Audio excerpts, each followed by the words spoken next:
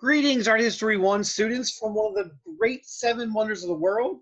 This is the Parthenon atop the Acropolis in Athens in ancient Greece. I hope that you are doing fantastically well. Today we'll be discussing one of the second greatest civilizations of all time, potentially either before or right after Mesopotamia. Historically, clearly after Mesopotamia, but its importance will be up to you to determine. That actually is even a midterm question that may be coming up in the very near future, is that what is the most significant culture that we have studied in the early history and the development of humankind? And after today and over the next couple of days, you'll be evaluating whether that's Mesopotamia or Greece. So let's get on our way. So today what we're going to do is, let me share my screen with you again, so you can actually see the overview here. There we go. Greek art is one of the time periods that we know the most about, because it is basically what we call the foundation of the Western world. It's the foundation of the world that we live in. We basically trace our ancestry, our heritage, back to the Greco-Roman world. The Romans are going to take over the Greeks in about 1,000 years, but the Greeks are going to start us on that path towards modern day civilization. And so if you look at Greek art, note it's one of the weird time periods where we actually have two different starting dates. It's either 1100 or 776, and it goes to 146 BCE. Again, we are still in before the Common Era. It's our next period, the Romans, that will bring us up into the Common Era.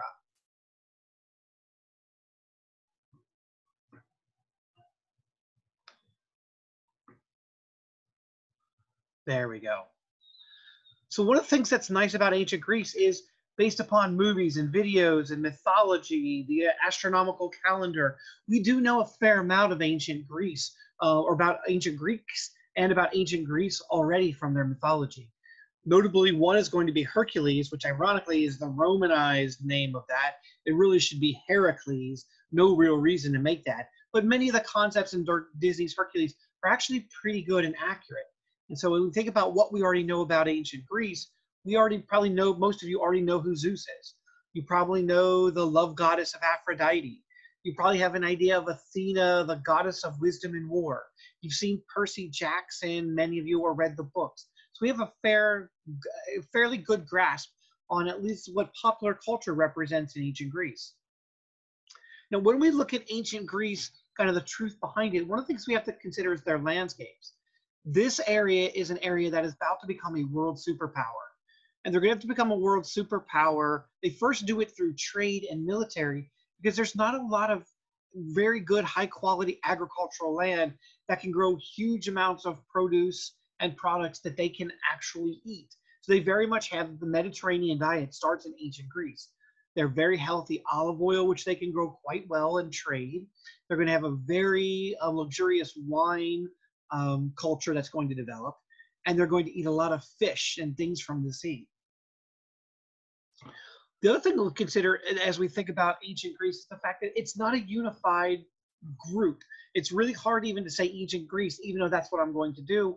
We're really going to have to divide it. And two major areas that we often talk about are Sparta and the Athenians, and Athens, where Sparta is the bellicose wartime culture. They even have two kings, in case one of them actually gets killed or one is out actually in battle in war. It's going to focus on military training. All men become soldiers.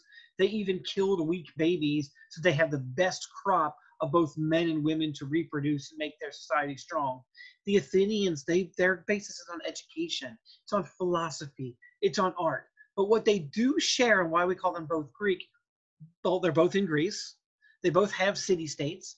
They both share the same gods in terms of religion. They share the same myths, the same language. They do actually both have a large preponderance on slave culture, particularly slaves that are taken in war, and both rely on the idea of city councils and some aspect of democracy or voting for different individuals and their rights, at least amongst the male population. So I want to show you a video, and for many of you, you've seen pieces of this video. This is from the movie 300. It talks about how the Spartans, to talk about how different they are, how the Spartans actually. And so now let's compare that with the day in the life of an ancient Athenian. Then we see the bellicose war culture, just to show you how different these Greek societies are when we talk about ancient Greece.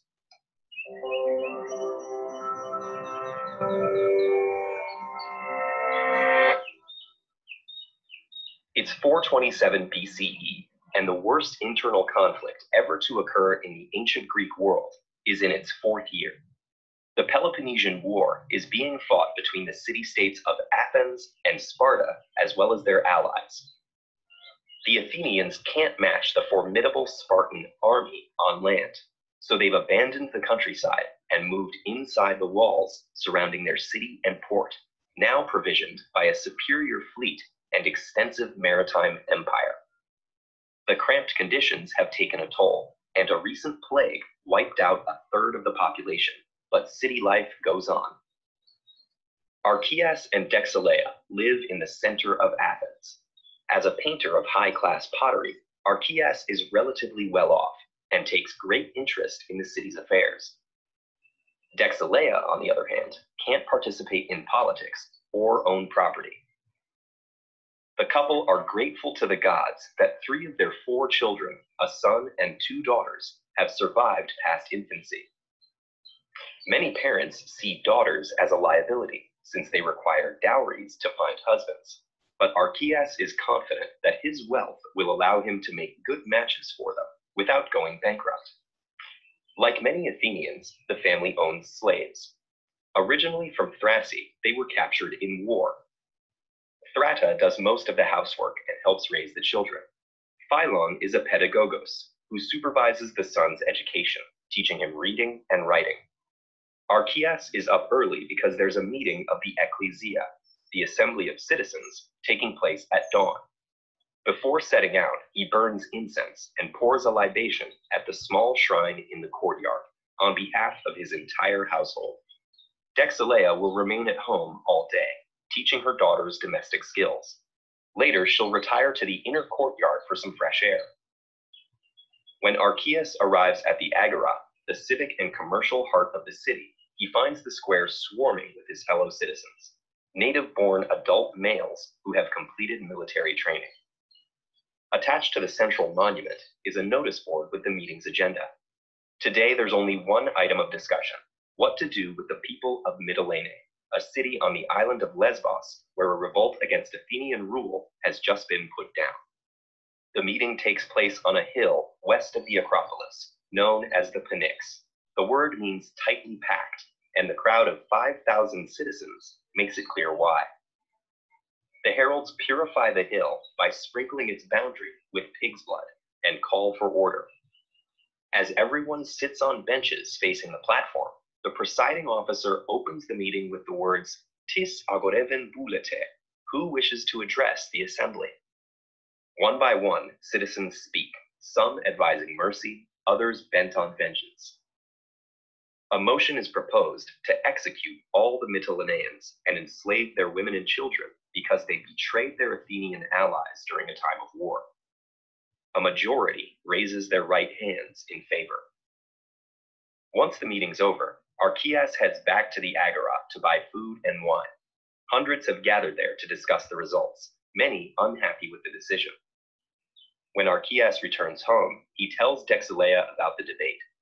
She thinks that killing the innocent as well as the guilty is harsh and counterproductive, and tells him as much. Around dusk, Archias goes to a friend's house for a symposium. The 9 men drink wine and discuss the meeting well into the night. Archias shares his wife's opinion, urging mercy, and his friends eventually agree. Before dawn, something unprecedented happens. Heralds circulate throughout Athens, announcing the council has called another meeting. The second debate is equally heated, but a new resolution to execute only the leaders of the revolt narrowly passes. Yet there's a problem. A ship with orders to carry out the first resolution was dispatched the previous day. And so another ship quickly set sail to countermand the order, a race of democracy against time. Did you enjoy this glimpse of daily life in an ancient civilization? So you can see the differences. Even though they are both in wartime cultures, there's a radical departure between the training and what people do on a daily basis. 427. Unless we're actually in wartime. So before we begin what we call the heart of Greek civilization, I do want to point out 3 areas. There are 3 different groups of individuals that are kind of the pre-Greeks that live in the area. If you ever take a classics course in the future, in art history, they will actually go through more in depth these three cultures. But they are the Mycenaeans, they are the Minoans, and they're the Cyclades.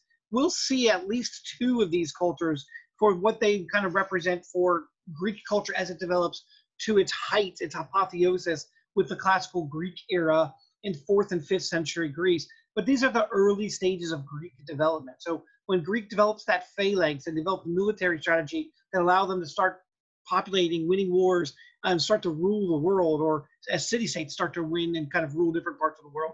It's really on the backbone of these three civilizations, which are the pre-Greek civilizations. And here you can actually see it's where the Minoans are, where the Minotaur legend comes from, right here on the island of Crete. Now, ancient Greece, with those two different starting points, which we'll talk about in a moment, either 1100 or 776, goes to 146 BCE. And the question for us is, why do we care about ancient Greece? What is it about ancient Greece that makes it worthy of study?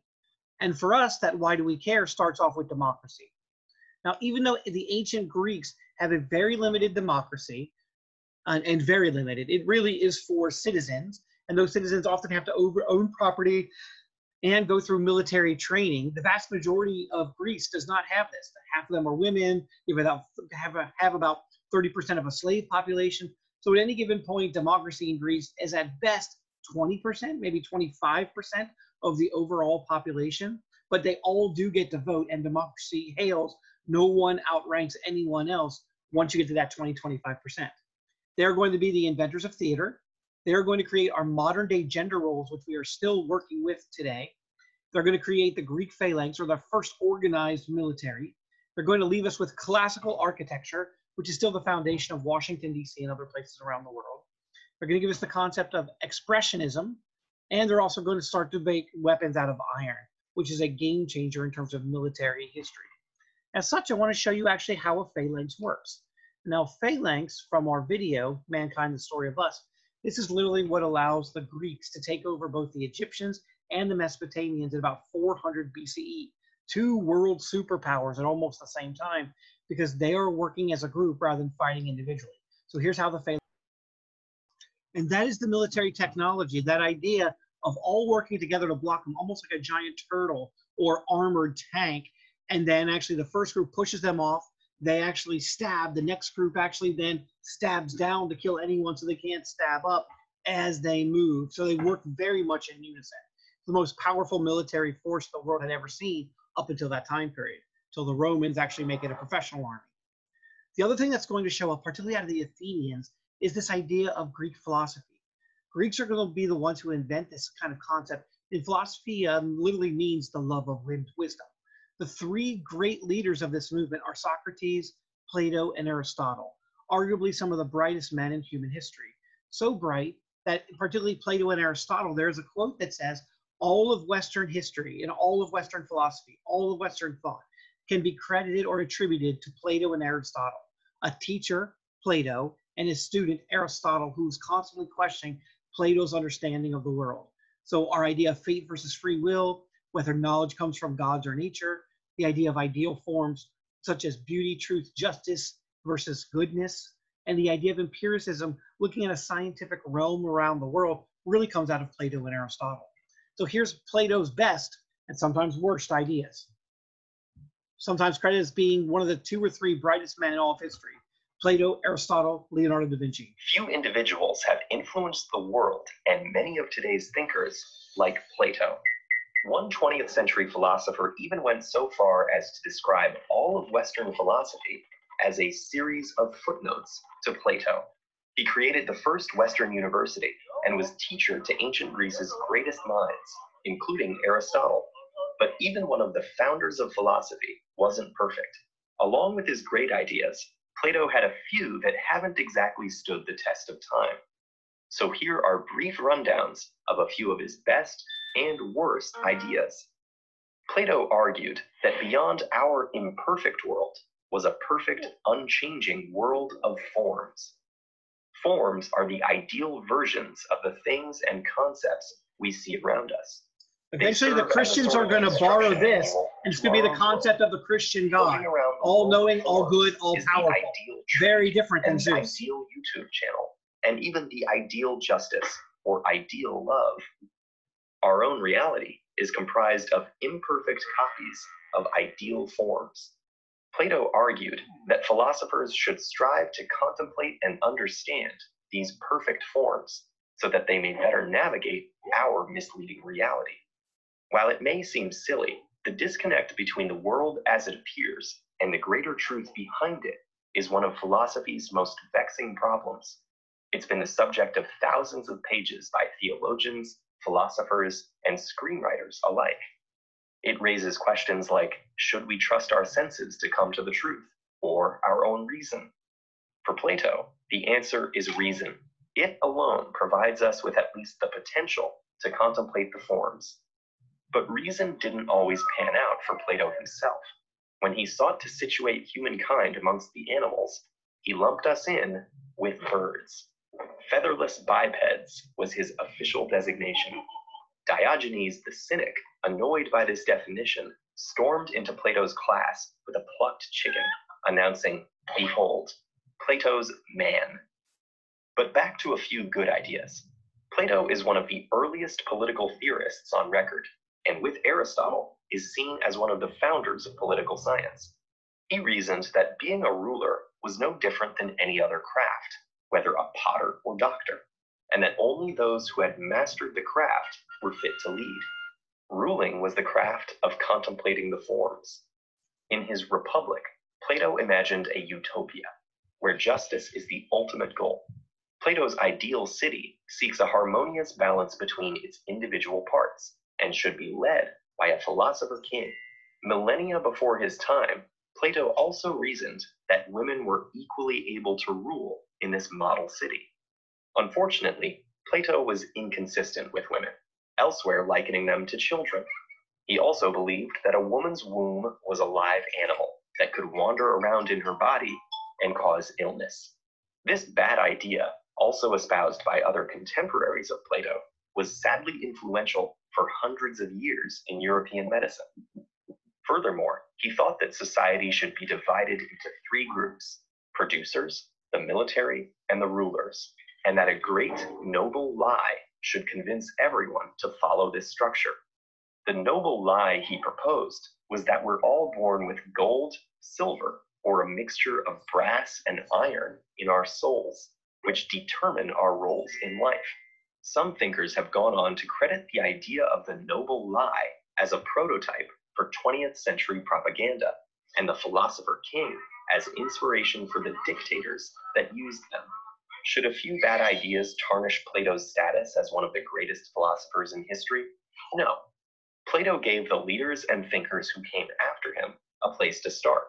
Through the centuries, we've had the chance to test those ideas through writing and experience, and have accepted some while rejecting others. We are continuing to refine, amend, and edit his ideas, which have become foundations of the modern world.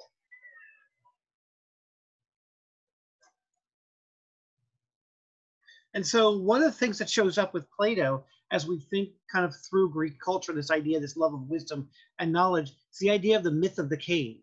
Whereas if you were locked up, as you can see actually in the cave itself, and only saw the shadows of the things that were real, you would assume that the shadows themselves were the real things. And so upon leaving and getting more detail, you would not expect that the things for the real would actually be real, but it was just the shadow you would be looking for. And it would take some time for you to figure that out. And we don't know, because this is actually an untestable theory, but it's called the myth of the cage. He also comes up with the idea that fate is the most important, which we will see when we actually start talking about theater, fate versus free will. He believes that the best knowledge is knowledge that comes from the gods, the most truthful knowledge.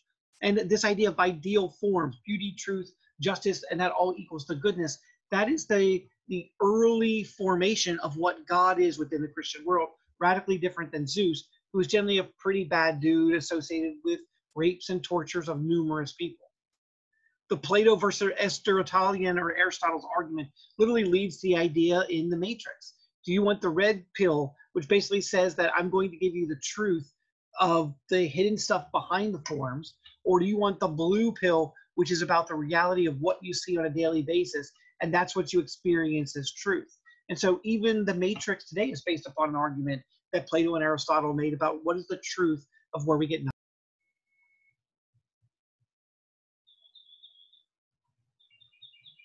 So the question for you, would you take the world of experience that you see, the Aristotelian world, or would you take the blue pill to actually understand what's behind kind of the science, the innovation of what's behind it, even if it's a much more negative viewpoint of the world? Or do you want the world pulled over your eyes and you just want to experience the positive of the world? This is the question that Morpheus is asking Neo. Greek gods and goddesses, of course, they are with us today. They're often renamed. In fact, the planetary gods at night are named after these. The Romans are going to take over the Greek gods and name those. Our medical staff is actually the staff right here of Hermes. Our Nike logo is from the winged victory god. The FTD logo that actually delivers our flowers, also from Hermes. And our male symbol is actually from an arrow going through a target, which is a symbol of the god Ares. And so here you can see brothers and sisters of Zeus, that's the blue line. And note Zeus and Hera are married, so there's a little bit of incest going on with the gods, as well as the children of Zeus then, including Athena, which gets pulled out of Zeus's head, so a female in charge of wisdom and war. The zodiac is also going to be an ancient Greek invention, and many of us still follow those astrological signs today. The other thing is that the Mesopotamians and the Greeks believe that they are better. They are the newer, more powerful. They beat Mesopotamian in a world, basically the world war of the time, the kind of the Persian invading that takes place. And so they claim that the Mesopotamian groups, that they very much are barbarians. They're outside, they're uncivilized. And so because the Mesopotamians fermented their wheat and their barley into beer to drink, they start associating beer with uncultured, barbarians, people who like sport, people who are very rural, whereas wine people are people that are cultured, theater, academics, and the art. We still see that today. Wine drinking in New York City, beer drinking in Iowa. So we actually have that as something that split within division between urban and rural very much actually shapes our world today that the Greeks started. Now, Greek art, why two different start dates? It's because depending upon which Greek you talk to, they date their founding to two different historic events. So the one group of Greeks, it's about 50-50, date the beginning of their history really to the winning of the Trojan War, which took place in about 1100 BCE. The other group of Greeks said, yeah, that was kind of pre-Greek, but real Greek culture begins with the first Olympics that were dedicated to Zeus. That began in 776 BCE. So either date is acceptable. And here's how important the Troy story actually is. You can also see this in the movie Gladiator. Or I'm sorry, in the movie, not Gladiator, that's about Rome. In the movie Troy with Brad Pitt. An epic tale of gods and heroes set to Troy over 3,000 years ago. And the Iliad is one of the most important artworks of all time because of what they're about to talk about. Achilles, son of the sea nymph Thetis, and a mortal named Peleus. The city. The war began almost 10 years ago, and Helen of Sparta was stolen away by the Trojan prince Paris. War. And we are now not sure whether she was stolen or went willing.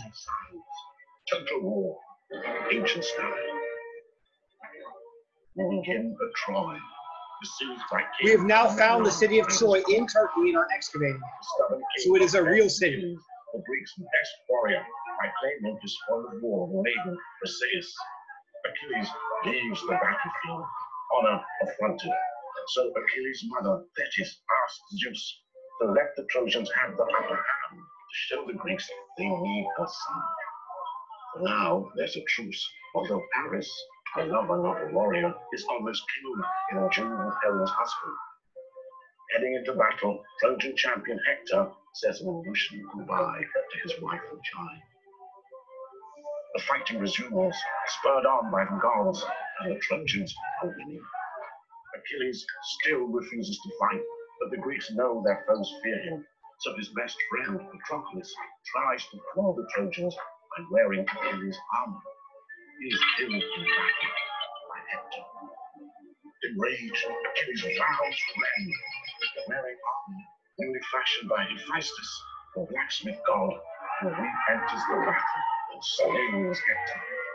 Still incensed, Achilles defiles Hector's corpse. which the Greek bodies, with the Greek world should not do. You're supposed to treat your enemy with respect after you kill them. Of his own father, and the two weep together, lamenting the vagaries of war. And our story ends with Hector's funeral and the warning of Troy.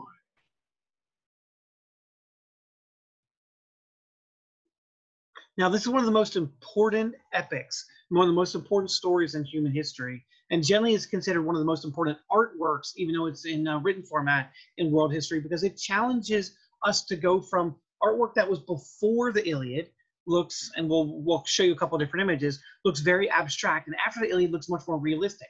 Because in order to tell those type of stories, you have to be able to identify who's Achilles, who's Patroclus, who is Hector within it.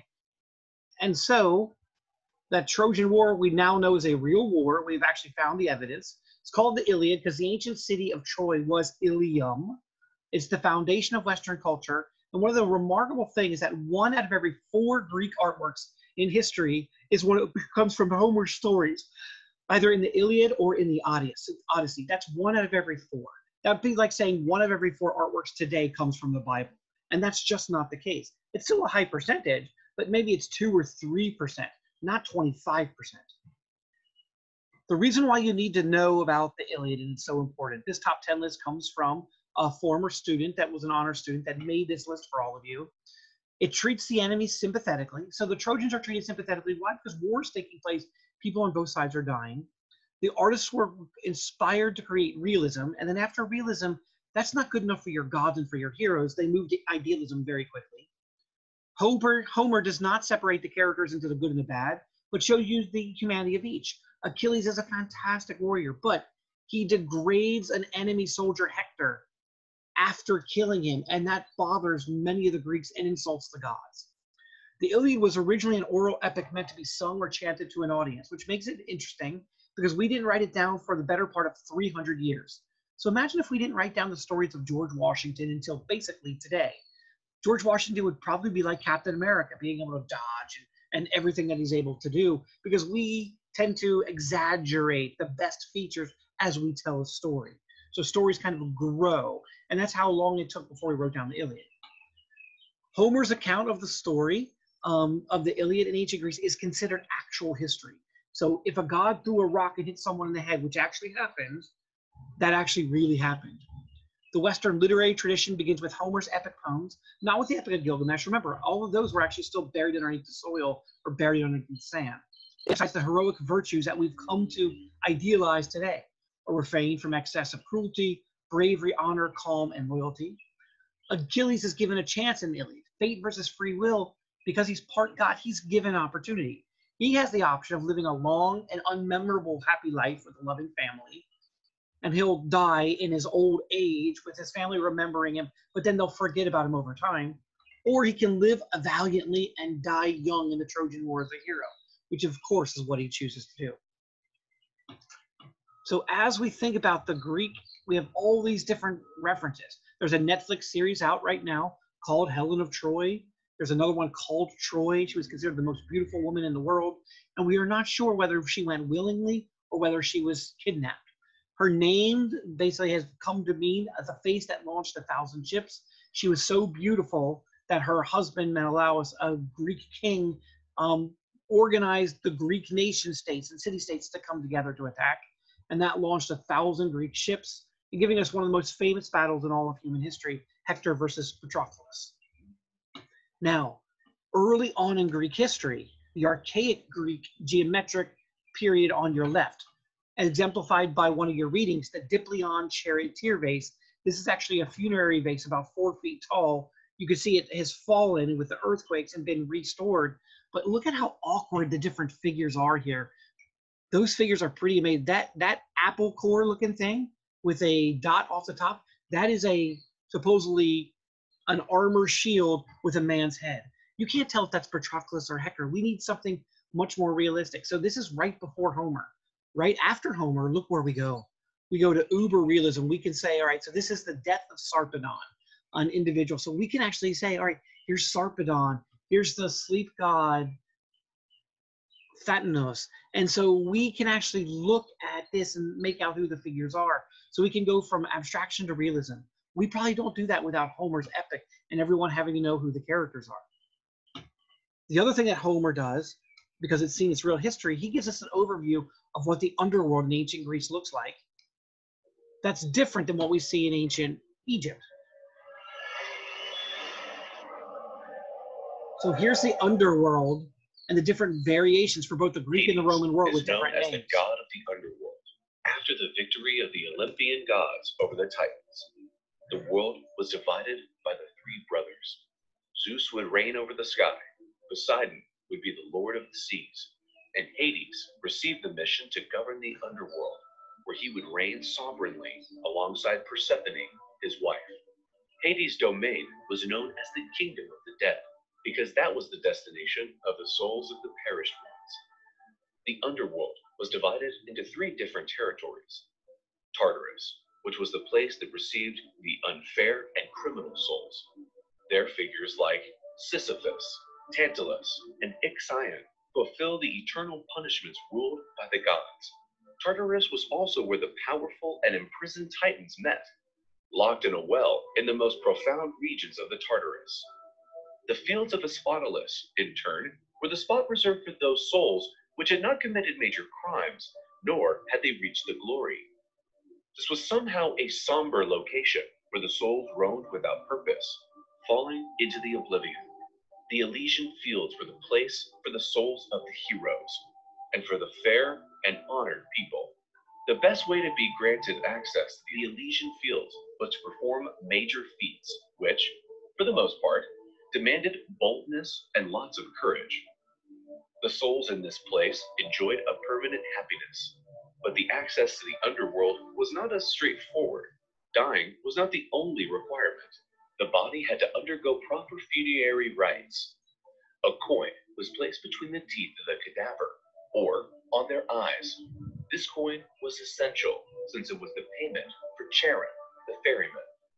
After the funerary rites, the god Hermes would take the soul to the shore of the river Acheron, which the ferryman, Charon, waited them to take the soul to the other bank.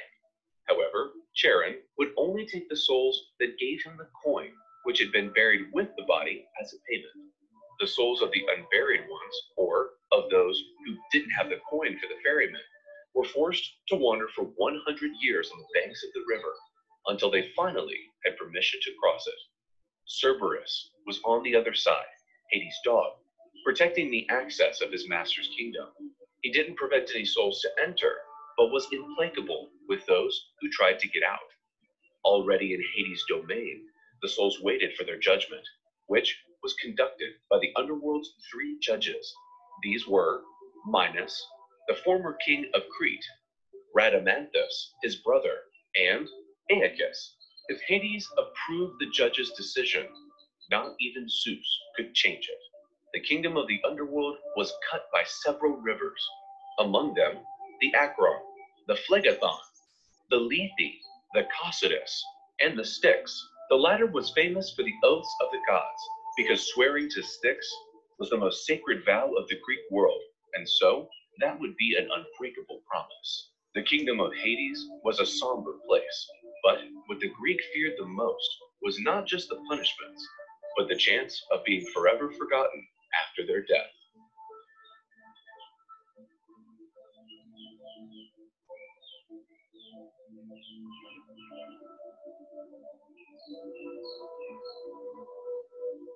So what you can see within this is that the Greek idea of the afterworld and the afterlife is very similar to a combination of Egyptian and of Mesopotamian.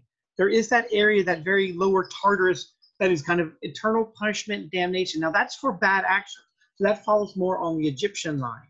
Then there's that middle range for people who really didn't do anything that was awful. They just weren't heroes, where there's not really that much punishment, but there's no real joy. It's just this somber somberation. That's much more of the idea when we look at the idea from Mesopotamian culture and their underworld. And then there's the Elysian fields, where the happy heroes go to live out, which becomes the Christian idea of heaven. Then that's very much on the Egyptian idea of the afterlife for those people who are ancestral spirits that that do really well within the process. And so based upon what we've looked at, I'm hoping, you can probably tell me now which of these artworks are pre and post Homer.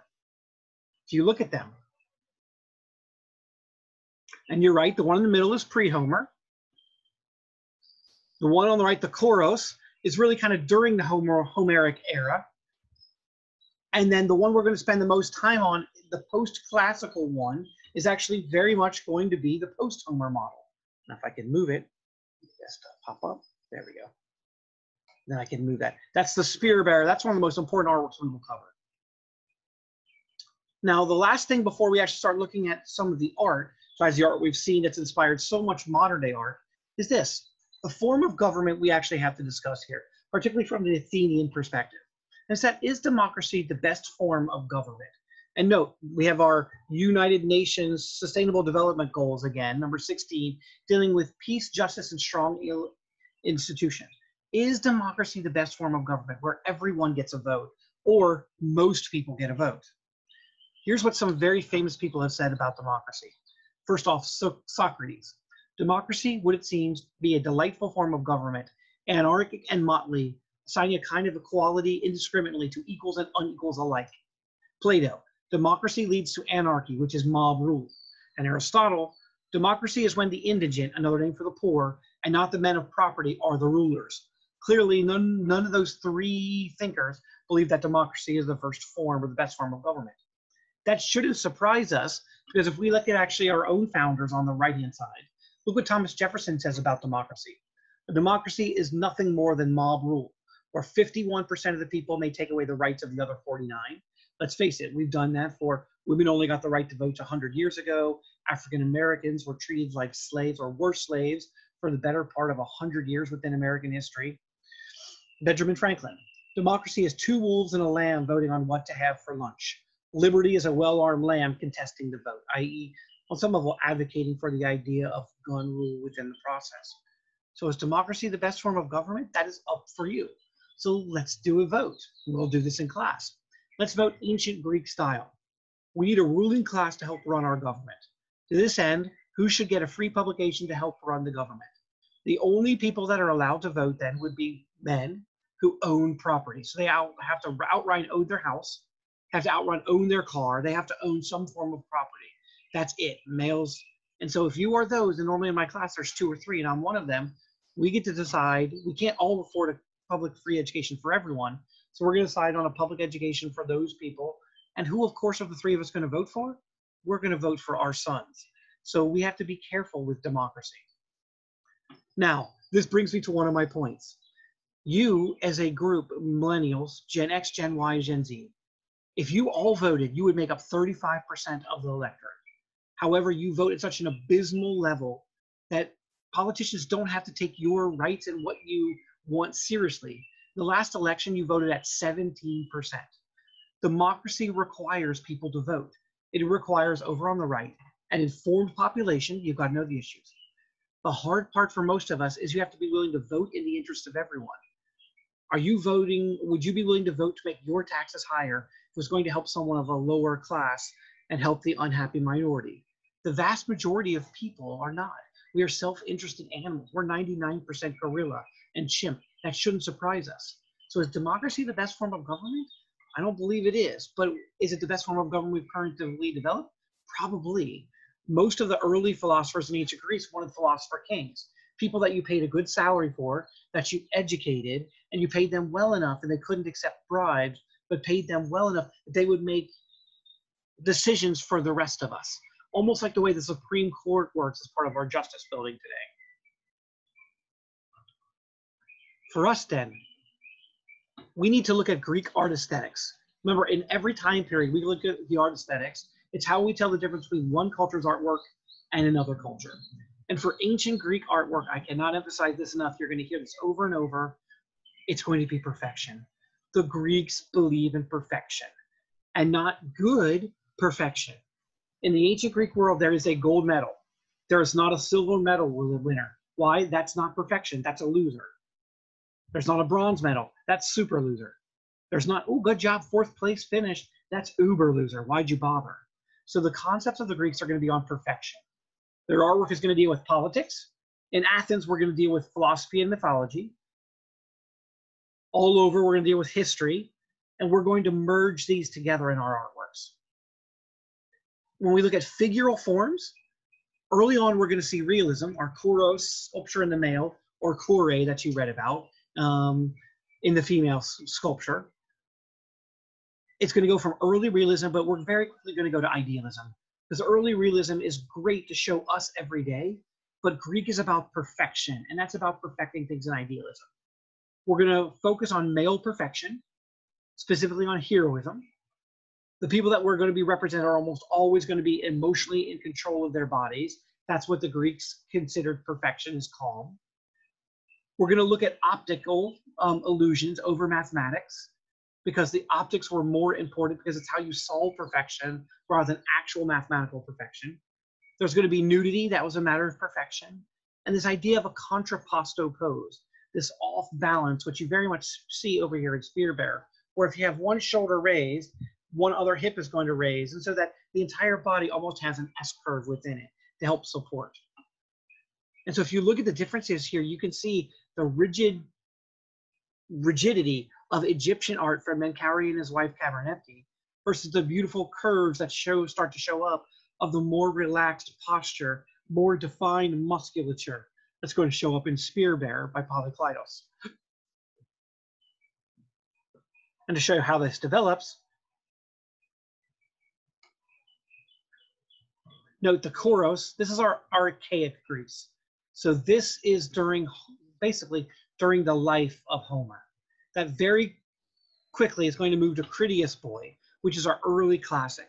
Note we're starting to get a little movement of the hips, but really the high period that we're going to be looking at that informs our art today, and even Michelangelo's David, is going to be this one here, Spear Bear, the classical pose. A joke for all of us, for that early structure with kouros right here. Here's your kouros line. Those are the women in New York City you don't know, the Rockettes that kick, called a kouros line. Professor Fraser, the next time you come to California, I will take you out to junkyards of your biceps, not as big as your brain. Here is another one of the greatest artworks of all time by Arnold Schwarzenegger. Unfortunately, there's Arnold Schwarzenegger making fun of my puny little muscles, saying that he wishes they were as large as my brain. They clearly are not within the process. As an academic, my brain, I'm hoping, will always be bigger. But Arnold Schwarzenegger, of course, has both. And so he, and a lot of money along the way. So the whole package within the process. So he's introducing us to another artwork that changed the world. This artwork called Spear Bear. The word idiot in ancient Greece basically means anyone who's not participating in politics. And so it is. The quote beneath is from Xenophon from ancient Greece. No citizen has any right to be an amateur in the matter of physical training. It is the part of his profession as a citizen to keep himself in good condition, ready to serve his state at a moment's notice.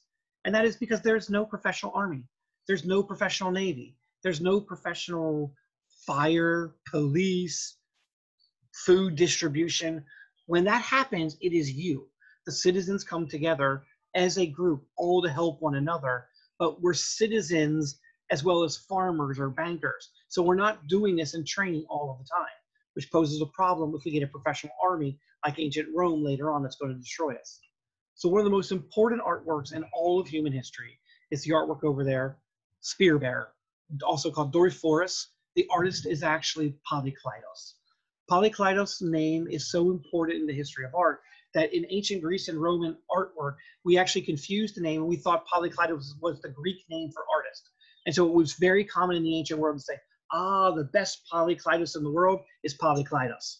Basically saying the best artist in the world is Polykleitos, which it absolutely was during his own day. What makes this artwork so significant, this kind of review of what we'll go over in class, is the following. Note the calm facial expression. In ancient Greece, perfection is about calm.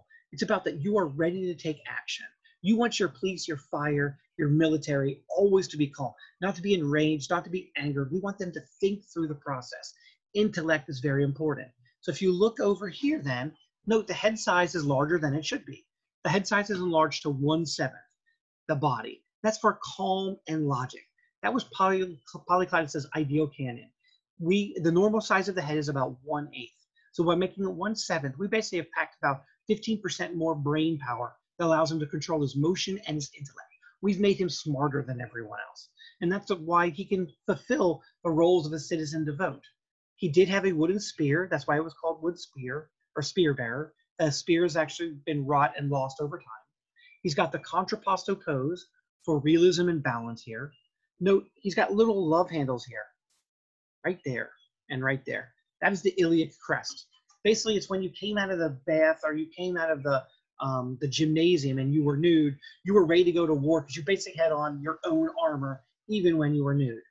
The model here, even though we do not know his name, we just call him Spear Bearer, we know he's the first Olympic gold medal winner ever in human history. And even he was not good enough just to make an image of. No, we enlarged his head. We also, if you were to turn this sculpture around, we also removed the 13th vertebrae, and that's the coccyx, which is the vertebrae that actually allows you to sit. And so we actually removed that to make it even more perfect past the ideal of realism. His feet raised up on a platform, again, controlling the power. He's nudity for perfection. Small genitalia, note, is very important. These men had access to sex whenever they wanted. They had prostitutes around, they had wives, they had boyfriends. It's a completely bisexual culture. And so sex is not a competitive market. Men's junk, as well as women's breasts, are not going to get much larger until we actually go through the sexual revolution, which is going to take us all the way until about the 1960s, early 1970s, and the advent of porn taking off. He's also going to have six-pack abs as he works out in the gym. His job is to protect family and city-state. As he is the military, the police, the fire, he stands in whenever there is a problem.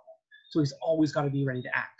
Women, your job is to nag. If your husband comes down home and he doesn't look like Grievous down the street or Hercules down the street, say, honey, why don't you go back to the gym? Don't you love me enough?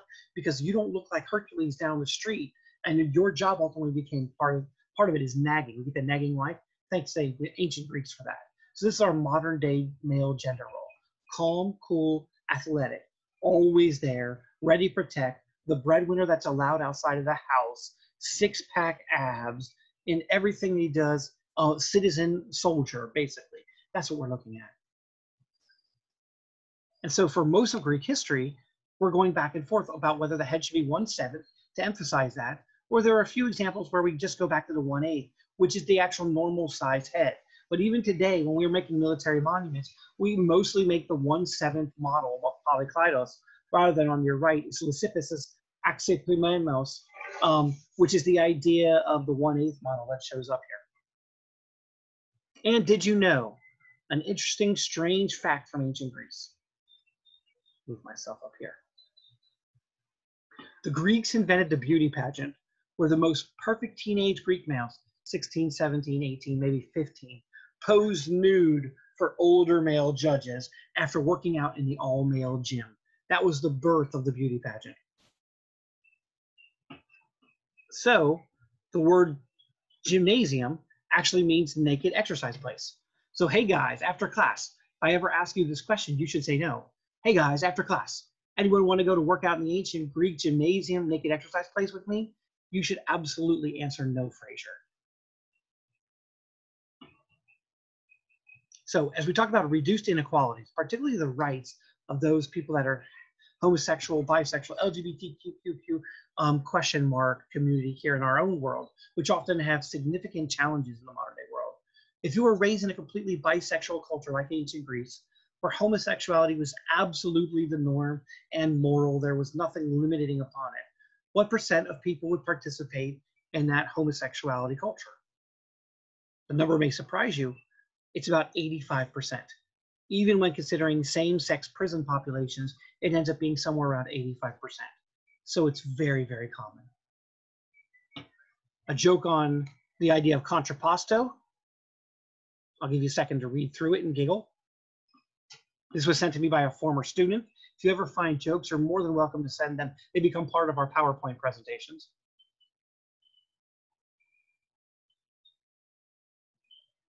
I think my favorite part about this slide is the individual over here who's very upset, basically calling him a donkey or a jackass, is thinking about burying him just because he learned something new from the ancient Greeks that the women find so attractive.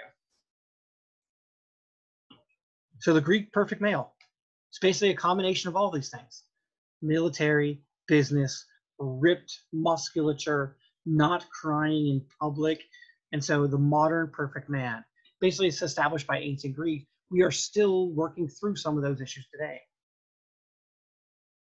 And part of that ancient perfect Greek male is you would go to the gym and work out naked with your buds, looking at these sculptures of Olympic heroes, and you would be practicing a number of different events that potentially you could participate in the Olympics, as this is the culture that developed the Olympics. That could be javelin, boxing, pentathlon, the 5 major events together, high jump, sprint, discus, wrestling, and charioteering in the bottom right. So the ancient Greek Olympics were all events that were dedicated to Zeus. And that is an image of Zeus, the best reconstruction image that we currently have. The Olympic Games were started in about 776 BCE, and that is why some Greeks date their history to the founding of the Olympic Games. Women were not allowed in the games unless they were unmarried. So it was for men only, as you can see in the bottom right-hand corner, men only. Women, if you went there and you were married, they would drop you off a cliff on your head and kill you. Because you could go there before you were married, because then you're looking at almost all the events were done in the nude. So you'd be looking at the best, the brightest, so you would know how to nag your husband in the future. Hey, saw this guy 20 years ago. You don't look anything like Hercules. And so you could nag, but once you had a husband, it was your job to nag your husband, not look and ogle at other men that were that beautiful. And so here's the lighting of this is the actual remains then at Olympia. So still today they have the Olympia, and you can go there in Greece to see it. When they go to light the torch, as they will do in a couple of years for Tokyo, as they go to light the torch, one of the things that shows up is that it's always women that are actually lighting, because they're considered closer to the gods, the Vestal virgins. And so here's the lighting of the torch that then gets run around the planet. It's always done at the Temple of Hera from Olympia, which is right next to the Temple of Zeus. And remember, the Olympics are dedicated to Zeus. All wars would stop. So it was a time of peace amongst the empire.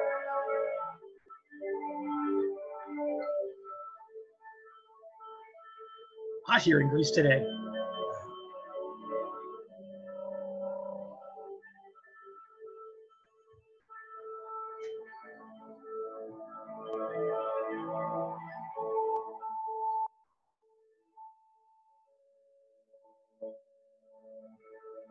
So early on, the Olympics were a religious celebration dedicated to Zeus. So that's why you see all the formulaic when we try to reproduce. It started the modern day Olympics in 1896. We restarted it. It's going to be the Roman Christians that end this as a pagan ritual as they convert to Christianity.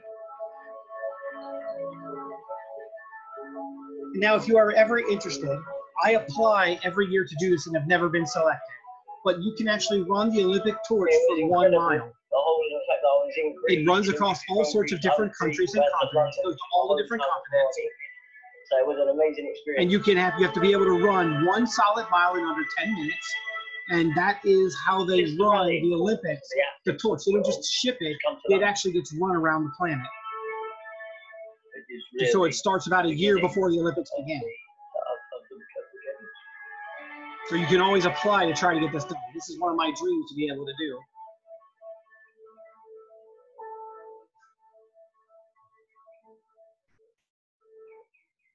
And so here's the Zeus at the Temple of Olympia. The sculpture here on the inside that made Zeus, that you probably know from the Hercules movie, it actually is done by the artist Phidias. He might be considered the greatest artist or the greatest sculptor ever, except that his 2 most famous sculptures don't exist anymore. His medium that he liked to use was ivory and gold. And they're enormous, huge scale. You can see over here, see how small the individuals are? The sculpture, that's all ivory and gold of Zeus. So the white is ivory, the gold statue, the gold staff over here. That white is about 40 feet tall, and so it's elephant ivory. So there is this myth out there that ancient cultures lived in harmony with their natural environments. That's just not the case. The truth is, ancient cultures exploited their environments to their full capabilities, but they did not have the technology or the population to wipe out most animal species or different types of species from plants. Up until clean running water and antibiotics, bacteria kept our numbers in check.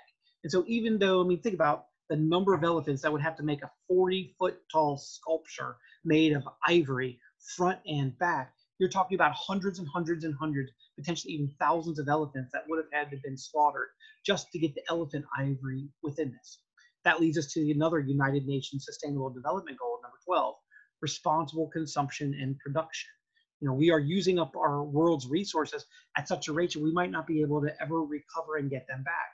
Maybe technology helps us and salvage some of those, but there are areas now in the ocean that are basically floating plastics. So there's these plastic gyres, because when plastic, it basically doesn't break down and go into the environment. It breaks into small little nodules, small little pieces, some of them microscopic. When they blow into the ocean or when they get thrown into the ocean, they swirl around. And so there is a plastic gyre in the middle of the Atlantic and another one in the middle of the Pacific Ocean that are now larger than Arizona. They're larger than major states in the United States of America. And it's just because our population has exploded, because with clean water and with antibiotics, our populations go like this, they zoom up. And so during this time period, there's probably only 100 million people on Earth. The Earth could keep up with the reproduction, everything that was taking place. Today, there's 7.5 billion, so almost 75 times more people, and the quality of life has gone way up.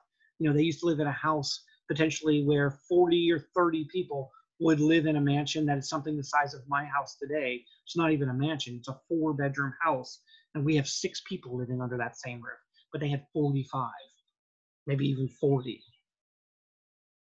The sacred olive tree in Olympia, Greece, which the Olympic gold medals wreath is named, there was not a gold medal. You were given that wreath right here. So that comes from this sacred olive tree right here. And they are 0 to hero. If you win the Olympics, then your job was to stay in shape, and your body then became the model for all the gods in the future. So here's that 0 to hero that you probably all know. So a great montage, and it's pretty accurate on what the Greeks thought, except it would be Heracles and not Hercules. There's Hades, wanting the hero's body in the underworld, rather than potentially reaching Elysium, which he might have just done.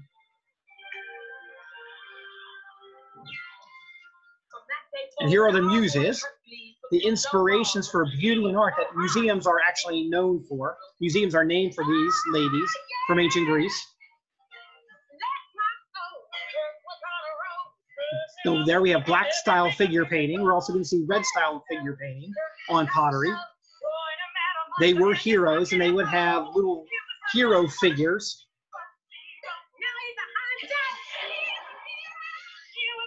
You see, they show up, their accomplishments show up on face painting. We saw that on the Dipleon charioteer vase as well. Your heroic exploits show up on various aspects.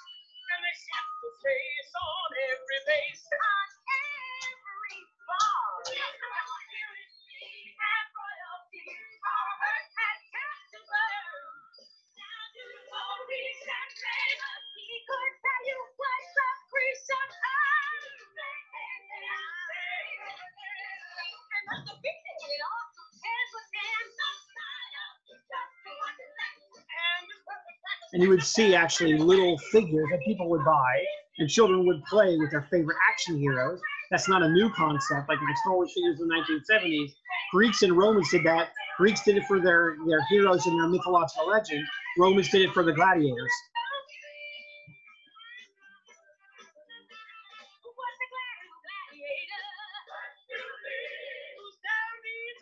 Remember, the Greeks are the ones who invented theater, so now we have theater.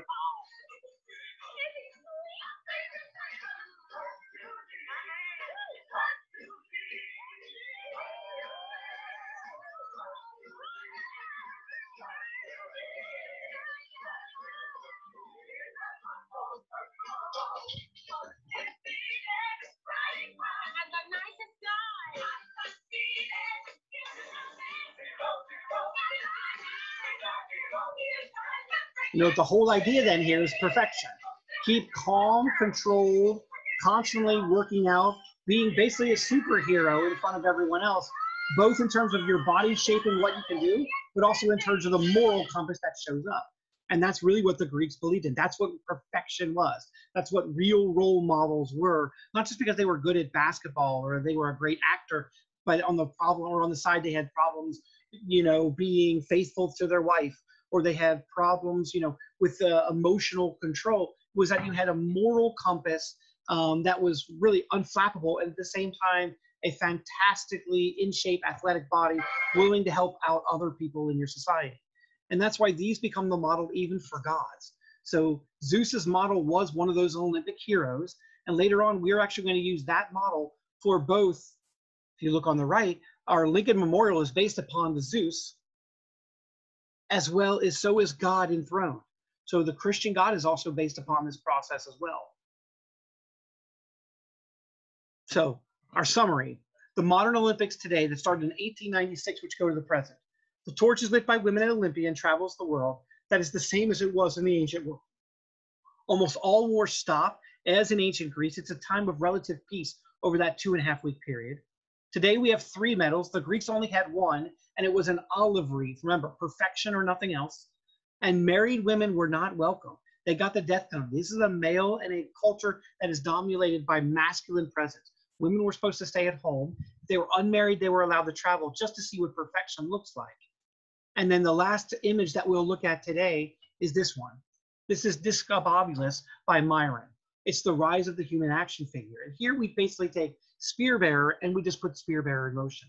You will notice the head size here is a little bit smaller. It's actually in the middle of 1/7 and 1/8. But this is actually an active Olympian in the process. So this would be an Olympic athlete.